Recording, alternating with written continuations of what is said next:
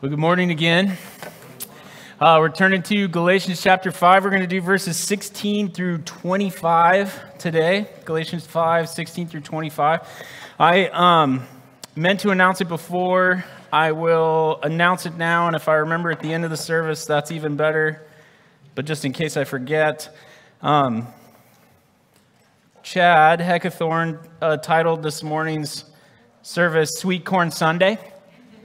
And so if you came in and saw the car parked in the grass, that's inappropriate. Don't do that. But Chad's got his truck parked out there in the grass full of sweet corn, and it's yours to take. He said, take as much as you can.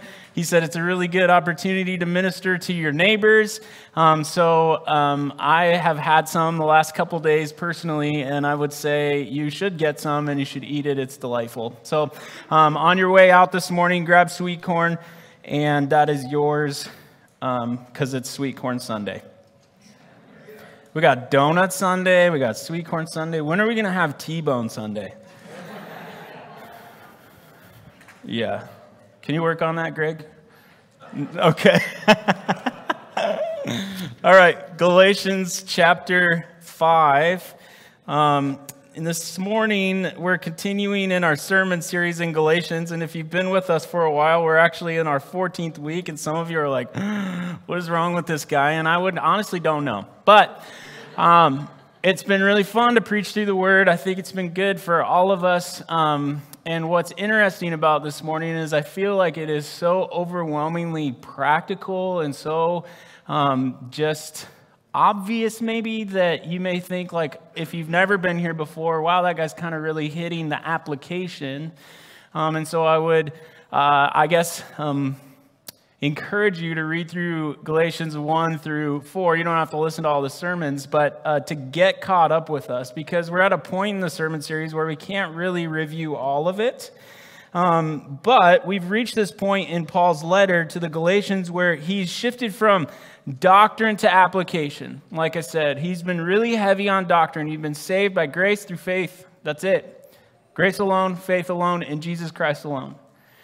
But he's driving home the reality that the Christian life, the life that's rooted in Christ, is a life marked by liberty. So last week we really hit kind of the main verse of Galatians. The Christian life is marked by freedom. Galatians 5:1, it says, for freedom, Christ has set you free. Well, that sounds good. What does that mean? It means that you were set free from your former life of slavery, and to go and become a slave or something else, again, to something else, like the law, would be a mistake. You were not set free for bondage. You were set free for freedom. We were slaves to sin, but in Christ we are children of God. Or you could say you were once a slave, but if you're a follower of Christ, now you're a son or a daughter. But here's something interesting. Paul writes about liberty often. He writes about freedom often, but when he does, every time he does, he always adds a warning that freedom can be easily lost. Well, how? How can it be easily lost? Well, by relapsing into bondage, or by turning your liberty into license. Paul ended last week's passage that we studied with the verses from Galatians 5, verses 13 through 15. They say this, I put them on the screen. It says, for you were called to freedom, brothers. Only do not use your freedom as an opportunity for the flesh, but through love serve one another. For the whole law is fulfilled in one word, you shall love your neighbor as yourself. But if you bite and devour one another, watch out that you are not consumed by one another. Well, what is Paul emphasizing? He's emphasizing that true Christian liberty expresses itself. Here's how it expresses itself. If you are free in Christ, it expresses itself through self-control, loving service of our neighbor, and obedience to the law of God. The question that we get to answer today is, well, how is that possible? I mean, he's been going against the law, but now he's saying that true Christian liberty expresses itself in these ways. How is it possible if it's not about just being law-abiding citizens? If freedom is all about those things, then how is self-control, loving service to our neighbor, and obedience to the law of God even possible? And I think that most, if not all of us, would say There's wisdom in loving and not fighting. But where do we get the strength to love when it's not natural for us? And where do we get the strength to not fight when that is the thing that we really want to do in our flesh? The answer is by the Holy Spirit.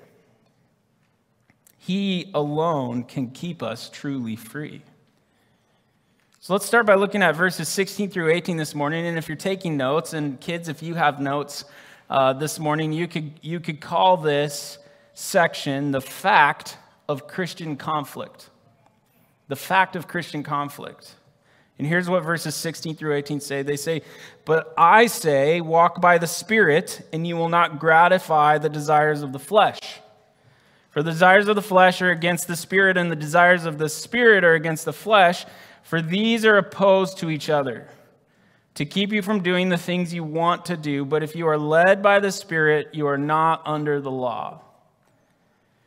So these verses are really important for us because it's key here for us to recognize something. And that is this. If you're a Christian, there are two enemies in the Christian conflict.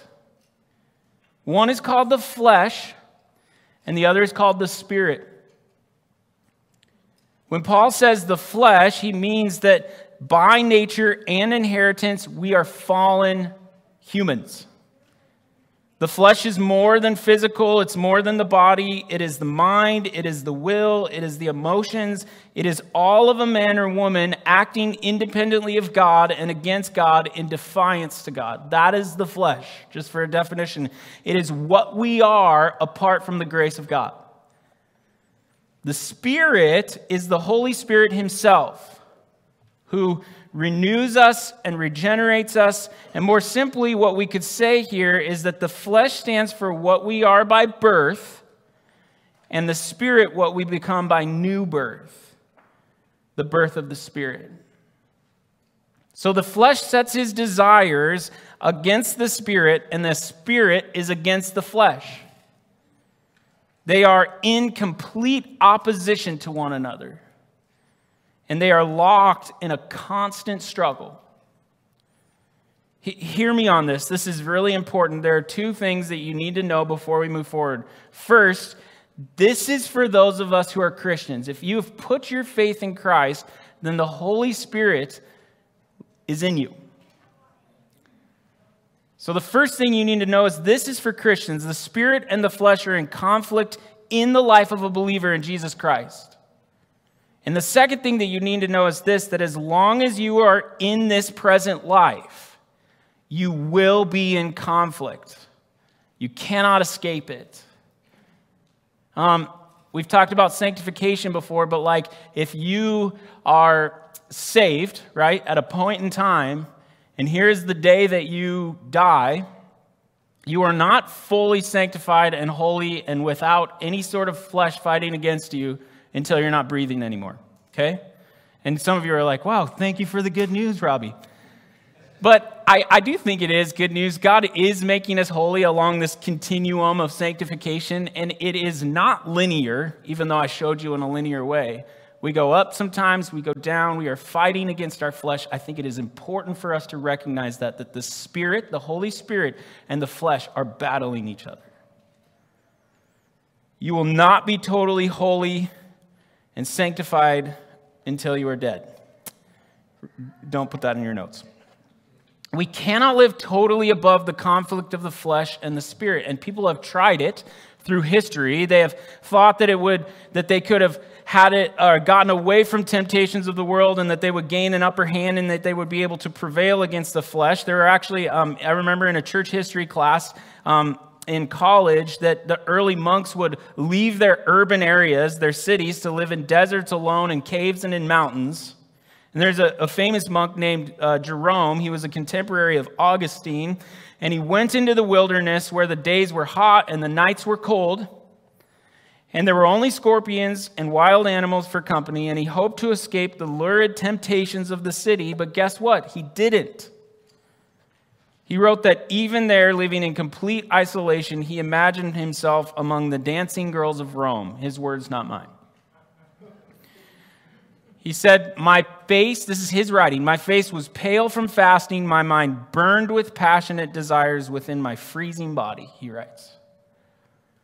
So a man can take himself out of the fight or out of the city, but he cannot take the fight out of himself because the flesh and the spirit are at odds with each other. Some teachers would say that the Christian has no inner conflict, no civil war within. They would say that the flesh has been eradicated and that the old nature is dead. And I want to say to you that Paul would beg to differ. Read these verses. Actually, this passage, and if you go to Romans chapter 7, would go against that wholeheartedly. It's not good teaching to say if you've come to faith, you won't have to battle your flesh at all. Here's the danger that the Galatians and you and I face. We can hear this and we can either become complacent about it, or we can think that we can manage it on our own strength and with techniques and with rules and with to-do lists. And the flesh is too strong for us to battle. Hear me clearly on this, though. We are not always doomed to failure. The battle is not a stalemate because as we walk by the Spirit, we will see victory in our lives. We will see victory over the flesh when we walk by the Spirit. So the urgency of this situation is this: you are in a battle and you need to look to the Holy Spirit. This is the Christian life. This is freedom. Walking in the Spirit is freedom. So Paul sets the baseline here that there is this reality to the Christian life, that is that there is conflict within. The flesh is against the Spirit, and Paul creates that baseline, and then he moves into the kind of behavior that both natures produce. Just in case his audience wasn't clear, he's going to say, well, this is what the flesh produces, and this is what the Holy Spirit produces. So what does the flesh produce? Works of the flesh. Here they are, verses 19 through 21. Now the works of the flesh are evident: sexual immorality, impurity, sensuality, idolatry, sorcery, enmity, strife, jealousy, fits of anger, rivalries, dissensions, divisions, envies, drunkenness, orgies. And then he says, and things like these. So it's not an exhaustive list. He's kind of like, if you're like, I don't have any of those, he's like, and things like these. I warn you, as I warned you before, that those who do such things will not inherit the kingdom of God. So Paul says, in case you're wondering what the works of the flesh are, they're evident. They're obvious to all. The flesh itself is invisible. It's not like a person walking around and you're like, hey, flesh, how are you doing today? It is in you, but the works of the flesh are obvious. And we know that. We know that. The flesh itself is invisible, but the works of the flesh are public and evident. Well, what are they? Well, let's start with this. This isn't an exhaustive list, like I said, but those things that Paul does include can fall into 4 different categories this morning. The first category is the category of sex. The second is religion. The third is sins of society. And the fourth is, I'm just putting it under drink. The first category, the sexual sins, include immorality, impurity, sensuality, and these listed first are not listed first because they are the worst. I think because they are the most obvious, and that's why he lists them first. You have to understand the context he lived in, and honestly, I feel like America or the Western culture, or maybe just the world, can understand today this context better than almost any of the other things, and that is, in the Greek and Roman world in which Paul lived, they were notorious for immorality. In fact, immorality was so common that unless it was carried to excess, it wasn't considered bad. Does that sound familiar? Yeah. So we can kind of relate there. The second category is from the religious realm. The flesh is more than just our desires physically, our sexual desires. The flesh is a very broad term, and so Paul points to idolatry and sorcery. And I would personally say that this is one of the ones that most of us think that we're all good in because we don't have a wooden idol at home. Oh, I don't deal with idolatry or sorcery. But it's bigger than that, and I find that one of our modern day idols can be sports. Now, I love sports. But too many believers don't have time to study the Bible or fellowship with other believers because they or their children are pursuing athletics. Let me just say this. If I stepped on your toes, I would encourage you to keep in shape. I would encourage you to cheer for your kids. But if we forsake knowing Christ and worshiping him and studying the word to do so, we might be guilty of idolatry. And then the third category is made up of social sins, or the sins that we commit against each other in society, like enmity, strife, jealousy, fits of anger, rivalries, dissensions, divisions, envy. These are problems that arise from pride and greed and selfish ambition.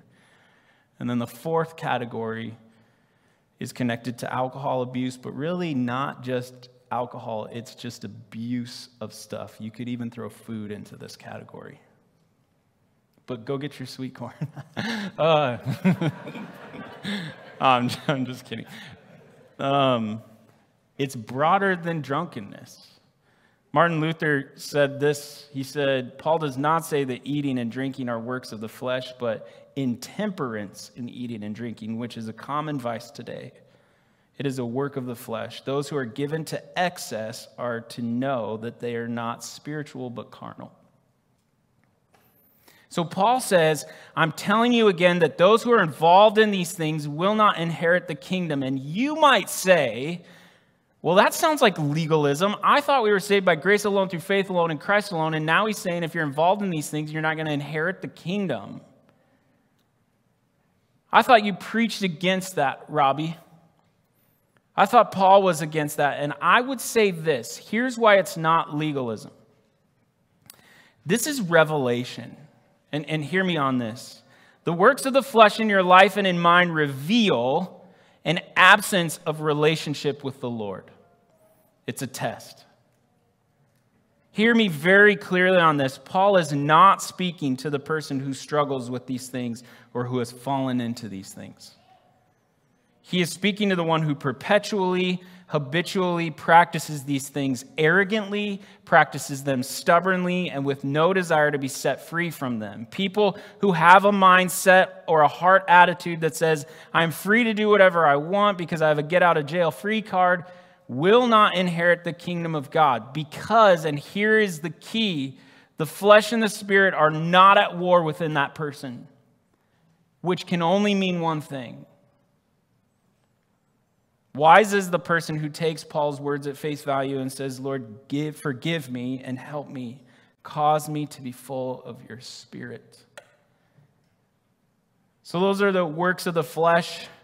And then he moves into a section that we're just going to call the works of the Spirit, or you could call them the fruit of the Spirit. We saw that the works of the flesh were those things we listed before. What are the works of the Spirit? Well, here they are in verses 23 and 24.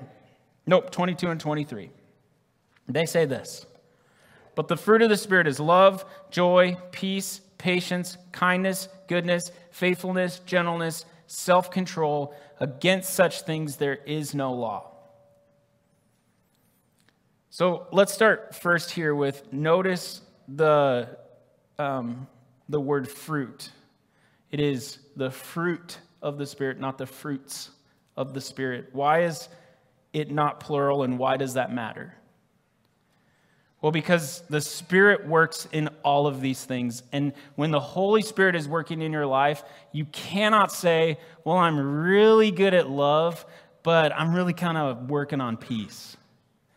Or I have a ton of joy, but the kindness thing I'm sort of trying to get caught up on. The fruit of the Spirit, they all work together. It is fruit from the Holy Spirit, not fruits. And also, you cannot only have love and not have peace and patience and kindness. Patience does not exist without self-control, right? So it's not more of one and less of the other. It is, this is what happens when the Holy Spirit is leading your life. All of these things. It's not like a spiritual gift where you're like, I have the spiritual gift of love, but I don't have the spiritual gift of self-control. It's just, sorry. So they're not individually packaged fruits, and I think that's important. They are the fruit of the Spirit. Another interesting thing about the fruit of the Spirit is that these virtues seem to expose the Christian's attitude towards three things: the Christian's attitude towards God, the Christian's attitude towards others, and then the Christian's attitude towards themselves. Love, joy, and peace manifest in the area of Christian relationship to God. Love is a supernatural love which causes the follower of Christ to love God first and to manifest this love to others. Joy is the inward elation of having a personal relationship with God through Christ, which manifests itself in a joyful attitude towards serving God and others. And peace is that inward serenity and confidence that God has all things under control, and this manifests itself in a peaceful attitude towards others. It is what Paul was praying for when he said that the peace of God would guard your heart. That's what it means. It's peace. It's something supernatural. It's the Holy Spirit. Patience, kindness, and goodness all manifest through the Holy Spirit in the areas of Christian relationship to other people. Patience is self-restraint, which does not retaliate when others hurt you or disappoint you. Kindness is to be understanding and sympathetic towards others, not having a warlike or irritable attitude. Goodness is a kindly disposition towards others with a generous attitude.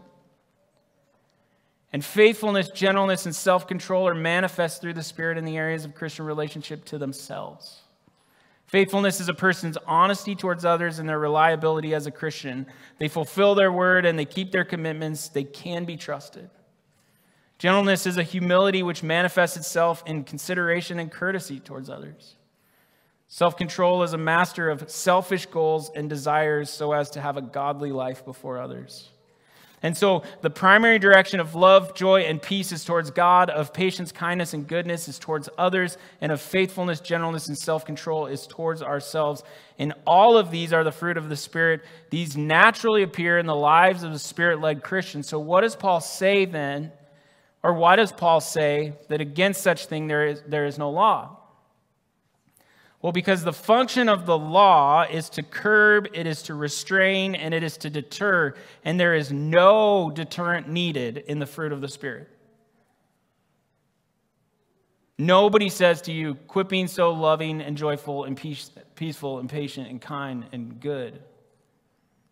The reason that Paul separates the works of the flesh and the reason that he separates the works of the Spirit is the same reason that we went through both of them separately this morning, because you could be asking, like, why are you doing this? And it is to make it clear that these two parts of us are in active conflict to one another. The two do not work together. And the result of this active conflict is that the flesh will, verse 17, we already read it, the flesh will keep you from doing the things you want to do. Can anyone relate to this, or is it just like me? I mean, there's this constant battle. I do what I don't want to do, and I don't do what I want to do. It's Romans chapter 7, if you want to read it. Paul said it. Here's the thing. I imagine that if you looked at both of these lists side by side, we'll throw them on the screen real quick here this morning. If you looked at both of them side by side, nobody, I can't think of anyone that would be like, yeah, I'd really like to have the works of the flesh over the fruit of the Spirit. Works of the flesh sound better. That sounds like a good life. It's not even an awesome list. We want the fruit of the Spirit. That's what we want. Sometimes we're like, oh man, the Bible's so restrictive. No, it's not. How awesome would that be?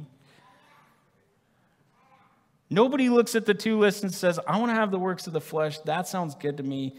And that's why Paul says in Romans 7:19, for I do not do the good I want, but the evil that I do not want, it's what I keep doing.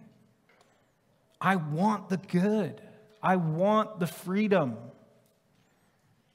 This is the Christian conflict. It is fierce, it is bitter, it is unrelenting, and here's the reality. By ourselves, the Christian cannot be victorious. And you're probably like, is that the whole story, Robbie?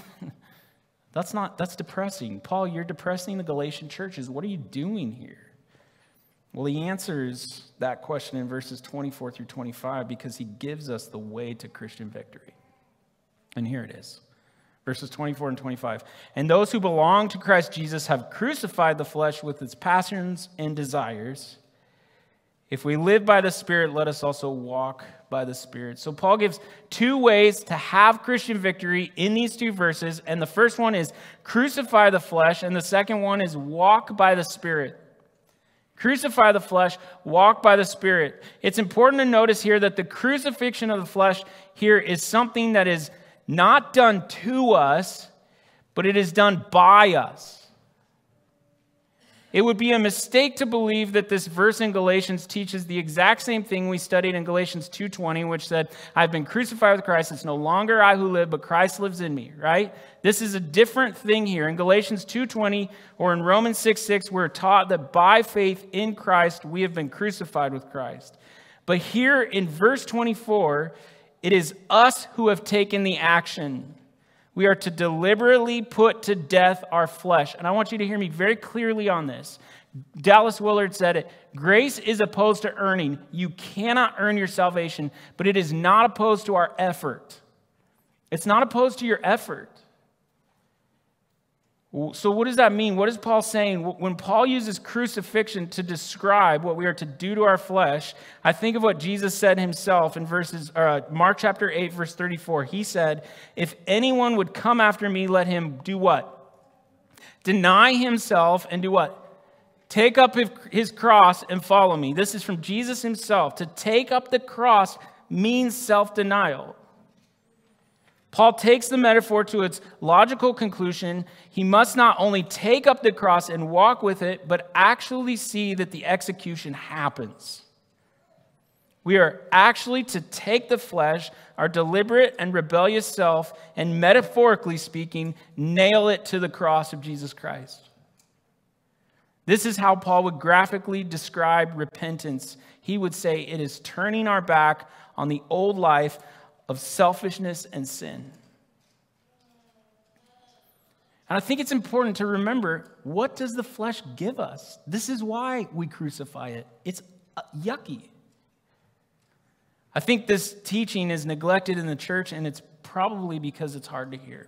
And it's not that fun to preach. But the first and greatest secret to your freedom and your holiness lies in the degree of your repentance. We have to repent of our sins. If you and I are plagued by sin, if our sin is persistent, it is either because we have never truly repented of it, or because having repented, we have not maintained repentance. We've nailed our old nature to the cross, but we keep going back to the scene of its execution, and we're like, oh, well, I'm like 10 years into this, and I'm totally comfortable now around the thing that used to cause me to sin. And we go back and we check out the scene of the execution. Declaring war on your flesh means that you are not going to go back to it and resume negotiations. Second thing that Paul tells us is that we have to walk by the Spirit. We'll look at verse 18 again. It says this, but if you are led by the Spirit, you are not under the law. So the Spirit leads us, right? But now look at verse 25. He says, if we live by the Spirit, let us also do what? Walk by the Spirit. So it's the Spirit who does the leading, but we do the walking. The Holy Spirit takes initiative. He declares his desires against the flesh and forms within us holy and heavenly desires. He puts his gentle pressure on us, and we have to yield to his direction and his control. But it would be a great mistake for you and for I today to think that our only duty is to be passively submissive to the Spirit's control. Because we're to walk. What is the path we walk in? We walk in the Holy Spirit. He shows us the way. We walk in that way. It is not enough to yield passively to the Spirit's control. We have to walk actively in the Spirit's way. When we do, the fruit of the Spirit will appear. Walking simply means doing what the Lord tells us to moment by moment. And you may be saying, okay, Robbie, I get it. There's a war inside of me, the Holy Spirit in my flesh. I get it. In fact, I will even grant you that because I feel it. I feel this desire to honor God, but I keep returning to my flesh. How do I move forward and walk by the Spirit? Give me something practical. I'm going to give you 2 things this morning, and the worship team can come on up. The first thing I would say is feed on the Word of God. I know you've heard me say this before, and sometimes it's just like, yeah, but aren't we a Holy Spirit people? Shouldn't we just be led and just know what to do? And guys, God gave us the Word. To walk by the Spirit means we walk by faith, and when we hear the Word of God and respond to it with trust, God pours out His Spirit into our lives in an increased way. So we have to feed on the Word of God by faith. The Word of God is food for our souls. What I know from my own life and what I know from counseling people, it's been confirmed, is that unless we are feeding upon the Word of God, we will not experience the empowering presence of the Holy Spirit. I know it feels strong, but God has chosen to honor His Son by joining the giving of the Holy Spirit to the receiving of the Word of Christ. This is the God-appointed means to being filled with the Spirit. As the Word of Christ dwells in us richly, from Colossians, we will find that we are filled with the Holy Spirit. And the result is the same. What happens when we go to the Word? Love, joy, peace, patience, kindness, goodness, gentleness, and self-control. We will not be able to walk by the Spirit and enjoy the freedom and empowering presence of the Spirit in our daily life if we are not feeding upon the promises of the Word of God, Scripture, on a daily basis. That's where we get to know Jesus. We have to read the Bible on a daily basis. Otherwise, we will not, or really cannot, walk by the Spirit in our daily life. Feed on the Word. And you might say, Robbie, that's easy for you to say. That's your job. Well, let me tell you, when I get here, it's not easy for me to study the Bible. I study for my sermons, but it's not easy for me to feed on it. I have to be intentional every morning to be up before my kids and read it before I come here. It doesn't matter if it's my job. We walk with and keep in step with the Spirit when we feed on the Word.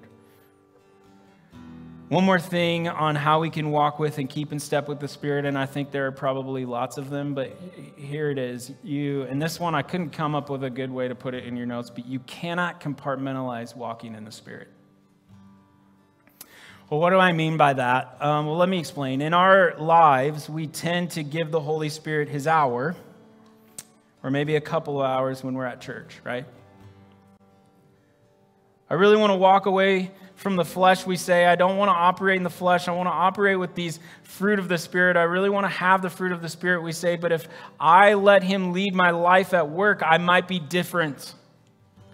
Or if I bring my Spirit-led life to school, then I'll be called a weirdo. And what we end up doing, and it's totally acceptable in our culture, is that we compartmentalize when we walk by the Spirit or when we ask the Holy Spirit to lead our lives, and when we walk the way that everybody else walks. Here's the thing, like if you want to walk by the Spirit and have the fruit of the Spirit, the Holy Spirit has to have bearing on all of the areas of your life. We cannot compartmentalize like, this is who I am at Hillside, this is who I am somewhere else. He has to have bearing on how you work. He has to have bearing on where you go. He has to have bearing on what you buy. He has to have bearing on who you see, on what you say. But many of us, while we are excellent in church, and myself included, we are horrible followers of Christ when it comes to other places. Well, how do we keep in step with the Spirit? We walk by the Spirit. We follow the Spirit. We are a people that see everything in the world through the lens of the gospel of Jesus Christ, everything, and we say, Holy Spirit, lead me, you lead me, and then we walk in the way He leads us. It's a really tough thing to explain when the Spirit prompts you and you move into it.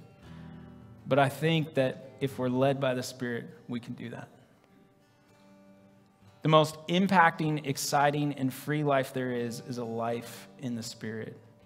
Do you want to walk in the Spirit? Do you want to have the fruit of the Spirit in your life? Do you want to produce the fruit of the Spirit? Well, then you need to feed on the Word, and you cannot compartmentalize your life. I want to say one other thing this morning that's not in my notes, but I think that it's also very key when we say, I want to walk away from the flesh and I need help. Guys, we're in community, aren't we? And we've said this before here, but it's so easy to be like, yeah, those are my church friends, and then on the weekends I do stuff with other friends. And then we walk away from other friends who we love and we want to know Christ, but we're like, man, I just operated in my flesh this entire weekend because of those people. We have to help each other. We have to be asking each other, are you feeding on the Word? Are you walking by the Spirit? How do we do it on our own? God didn't give us the church for us to all leave this place and go try and be these things by ourselves. Feed on the Word. Do not compartmentalize your life. Everything we do should be in response to the Spirit's leading, and we should do it as a community. Here's what I would tell you guys. Maybe it's a dare. I don't know. I would ask you guys to do this morning is what I would say, even as we're worshiping at the end here, is ask the Holy Spirit to lead you. He will. And by faith, respond to his leading. Let me pray for us. Father, thank you for your word again this morning. God, I know that it feels like today was more like, here's what you are when you're bad, and here's what you are when you're good. And Lord, I just pray that we can sift through all that stuff and know that you have given us your Holy Spirit. He will lead us, and the produce is fruit. Love, joy, peace, patience, kindness, goodness, gentleness, self-control. God, I pray that as a church, we would experience that in the lives of our friends. We would experience that. Lord, would you help us in that direction? We love you in Jesus' name. Amen.